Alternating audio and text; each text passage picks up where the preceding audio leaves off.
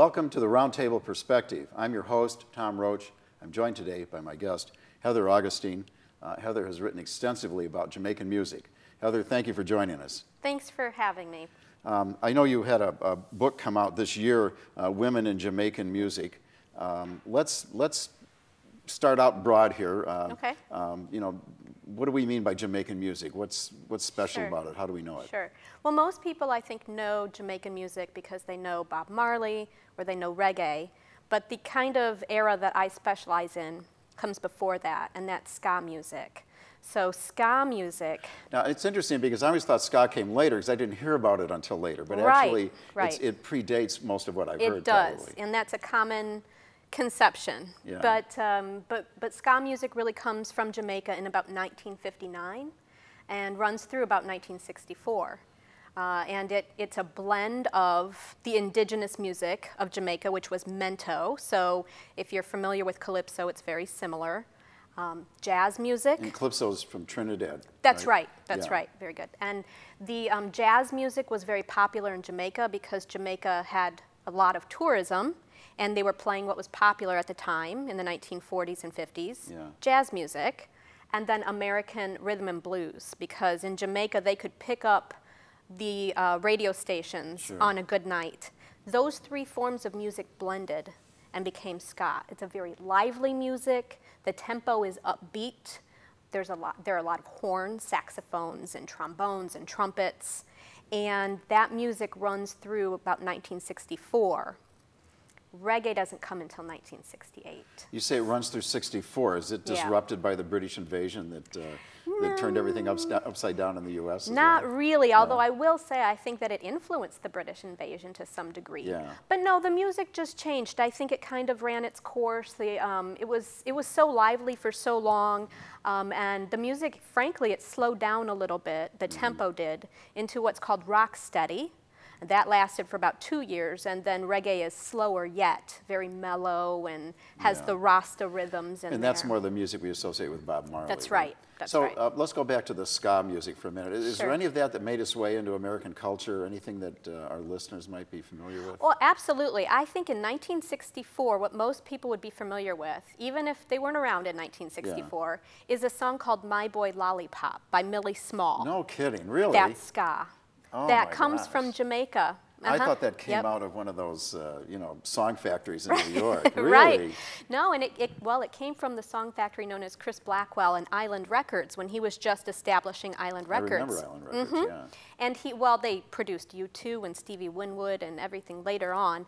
But Millie Small had this very distinctive voice. It's kind of a little baby voice. Yeah. He heard her.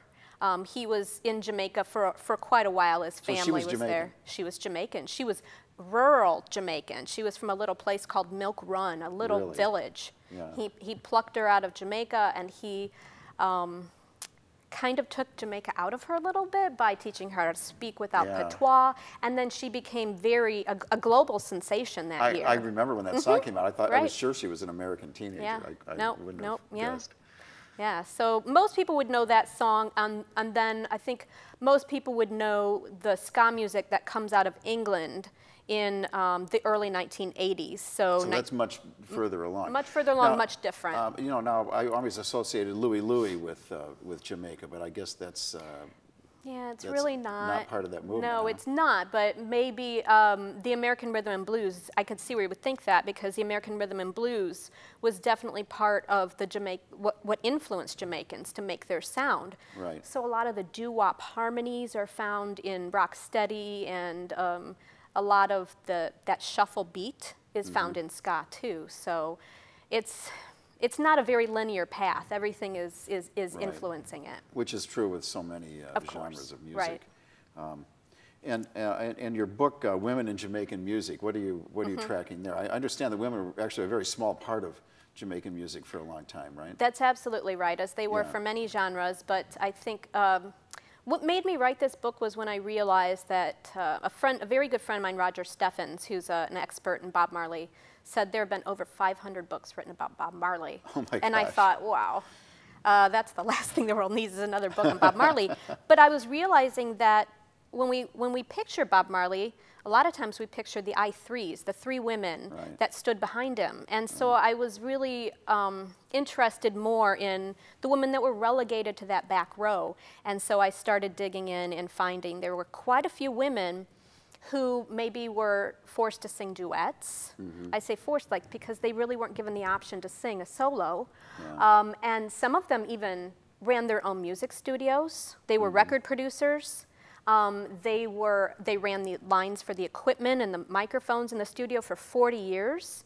And so I just thought, well, somebody needs to really talk about these women because without them, I mean, they're really the backbone of the Jamaican industry.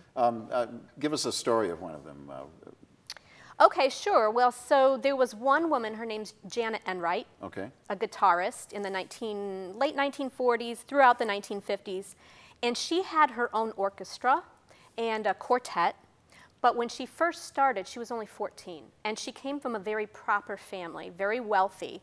And wealthy families did not, music was considered lowbrow, it was downtown music.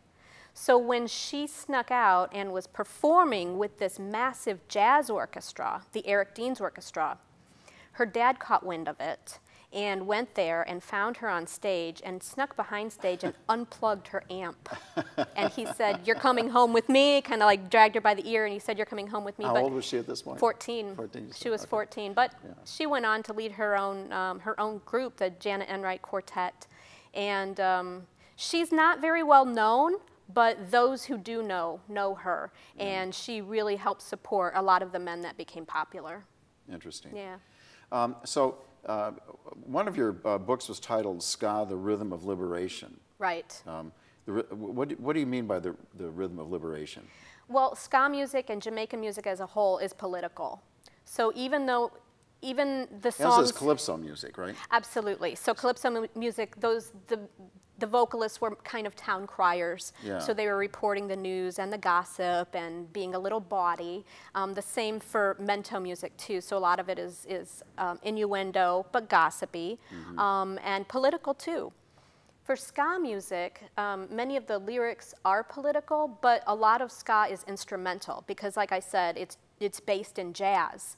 So it's the song titles that are sometimes political, like Marcus Garvey, and there are quite a few that come a little bit later in the Rasta movement. There's a ska song called Marcus Garvey? There is. So how does a ska singer in Jamaica come across Marcus Garvey? I'm just curious. Well, he was Jamaican, and so also Marcus Garvey was Jamaican. Yeah, he is. See, I should know more about this. Oh, that's then. okay. Yeah, right. and he's a national hero. Okay. But I mean, he came to the U.S. and had that's his movement here, obviously, yeah. right? But he also was a very big influence. His writings were to the Rastafari movement. Okay. So the liberation, the emancipation, the repatriation. All of those themes come in the Rastafari movement, and that comes from Marcus Garvey's writings. So a lot of these musicians, even the ska musicians, before the reggae era, the Rastafari members were meeting in the hills. They were oppressed, so they had to meet in the hills in secret. And so they would get together after they would perform at one of these fancy all-white clubs, go to the hills, and they would have their communal jam sessions, free form, but jazz. So there's horns, and then there's the Rasta drums, and then there's the Rasta philosophy, like Marcus Garvey, and biblical, philosophies as well. So a lot of that creeps into the music, and even if it's not overt, like a title or the vocals, the lyrics, it still is in the sound. So there are a lot of minor chords and what they call the Eastern sound that comes into the music during this time. And that sounds like what I've heard in some of Bob Marley's music as well. Absolutely, right. And so Bob was definitely influenced by, he started ska, and so his early music is very, it sounds kind of like pop music because it's bouncy and it's that ska faster tempo. But then later, when he is being informed by the Rastafari movement, then his music and definitely his lyrics contain a lot of Marcus Garvey and a lot of biblical references. And interesting. Well, staying with Bob Marley for a minute, he must have done songs that were ska throughout his career, right? Well, I wouldn't say throughout his career but definitely early on. What are some that we might be familiar with? I was just curious. I would say there's Judge Not, Okay. One Cup of Coffee. Those are ska songs, and they were they were two of the first that he ever recorded. So if you go YouTube or Google it, you'll hear it, and you'll hear his voice. He's very young. So you can hear it, and you'll say, wow, that's Bob Marley, and he sounds just like a little boy, because he was. Interesting. But then later on, the depth and that wisdom in his voice really comes out as he ages. So you can probably explain I Shot the Sheriff to us. I don't know, but that song was Bob Marley before Eric Clapton made it popular, but it's a typical song about kind of being misunderstood and being judged as a criminal when really it's a matter of circumstance. Those themes run in a lot of Jamaican music, and the movie The Harder They Come with Jimmy Cliff also is about that theme. Really? So, yeah. And what happened after Clapton did his version of it? Did that bring a lot more attention onto things? Absolutely. I know that's when I sort of became more aware of this stuff. Absolutely, it did. Is there more to say about the relationship to calypso music? I know that the political connection with the calypso music. Obviously. Right. Well, calypso was very. And calypso. How far is Trinidad from? It's not far. Yeah, they're all in the kind of the same, the Caribbean region, all the same. And so they're all influencing one another, right? Absolutely. Yeah. Absolutely. And they all have more African roots than anything else. Oh yes, right? This is music of the diaspora, 100%. Because these places were mostly populated by African slaves initially, right? Absolutely. It is. And but the music of Trinidad, so the calypso, and soca music later too. But the music of Trinidad was very popular at this time, and so mento, the indigenous music of Jamaica, was very similar. So they kind of capitalized on the calypso trend, and that's sometimes you'll see they call it Jamaican calypso. It's really not. That's just a marketing thing. It's really mento music. But if you've seen, the maracas, maybe a little banjo, a flute, and then the rumba box, that is mento, and that, the rumba box has the little keys, and then the instrumentalist will sit on the box to play it. I see. And the similarity is there's a similar sound, but it's really the lyrics too. But they would, just like they had calypso tents where they would have competitions in Trinidad, that there were some musicians that did that then in Jamaica too. So it really all crosses over. And the mento music, you said, is the native music of Jamaica? That's right. Like how far back does that go? I mean, is not 30s, 40s. Oh, I see. Okay, so it's just earlier than the ska music, basically. Right. Exactly. So it's hard to find a mento record. There weren't a lot of recordings during this time because the recording era in Jamaica was in its infancy. But there are some, and they're on 78 RPM. And on shellac, so they didn't really last that long too because it's essentially a piece of glass.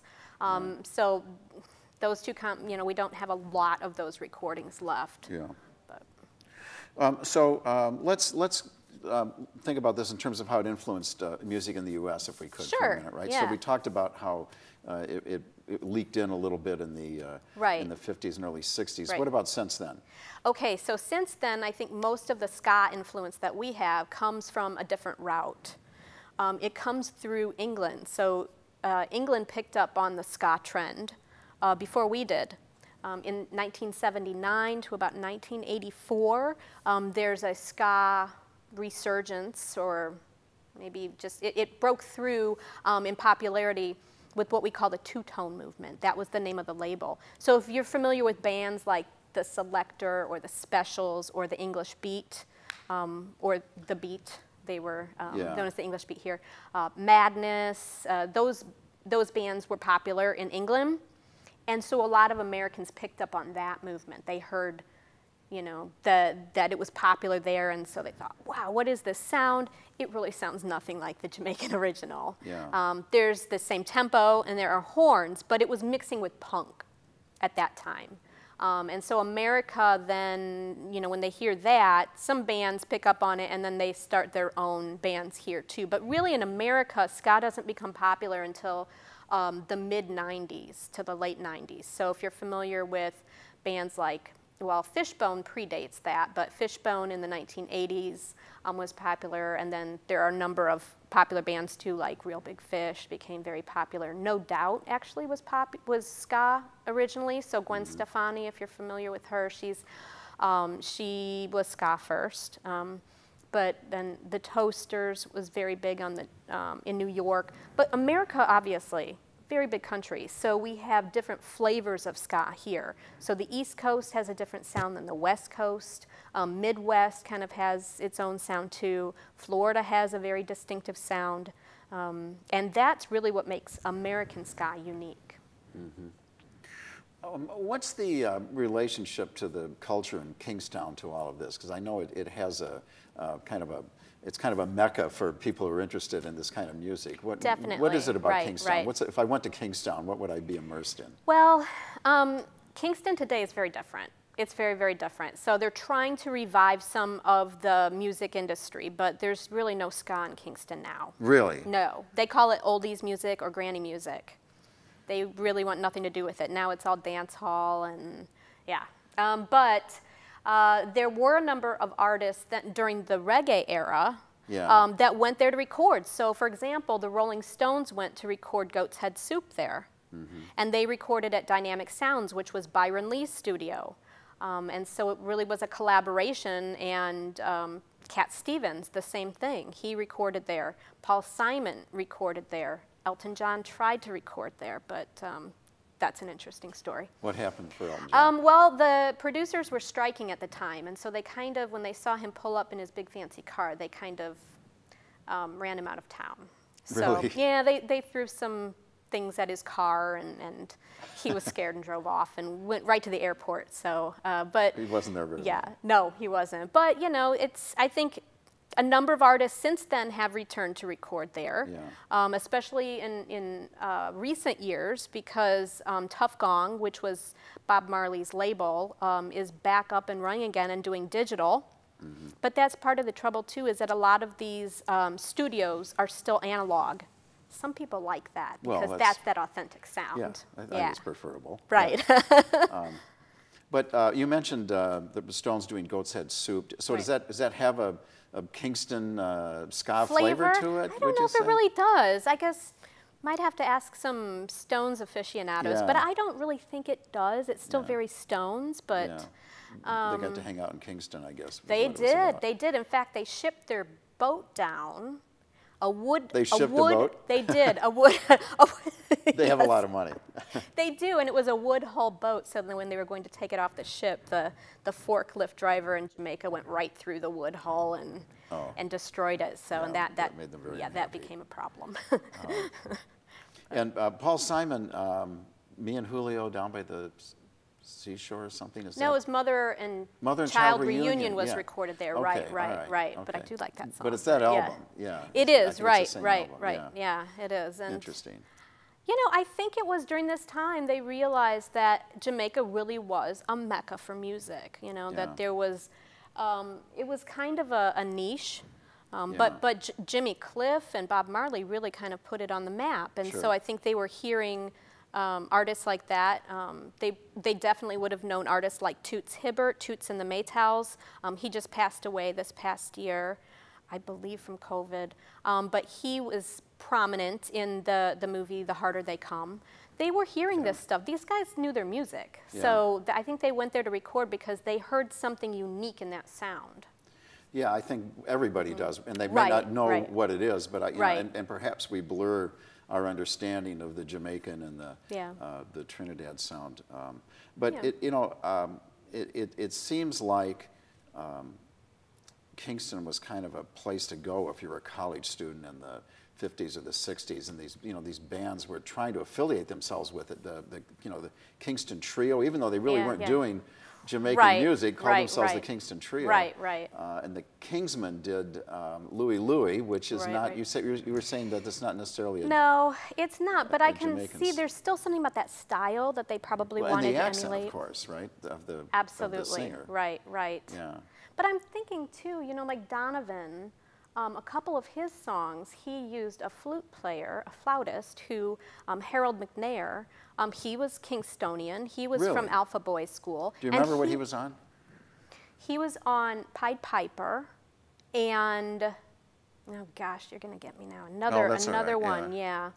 Pied Piper. There's a Crispin St. Peter Pied Piper song.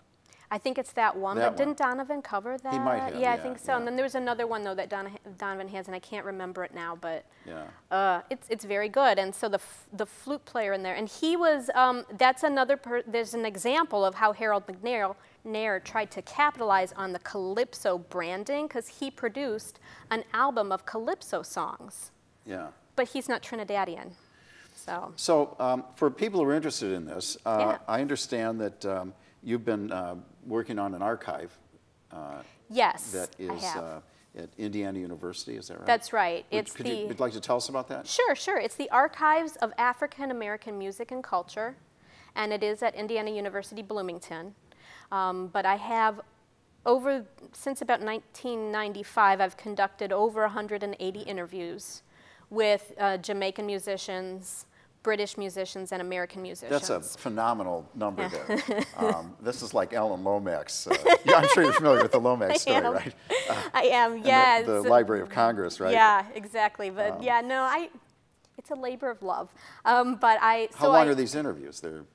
Well, I mean, they vary. I mean, some of them are, you know, an hour and a half. Some are brief. But most are fairly substantial, enough for the person to tell me their story. Yeah. And when I started, I was doing my interviews on microcassette tapes. Sure. Because that was, you know, what worked for my equipment from Radio Shack, but that doesn't exist anymore. So, they're in digital form, some are, but most are on microcassette tape. So I have given those donated all of those to the archives, and they are digitizing them. They're maintaining those cassette tapes in a climate-controlled environment where they will be stored. Yeah. But then those digital interviews will be available for the public and future scholars to use in their research.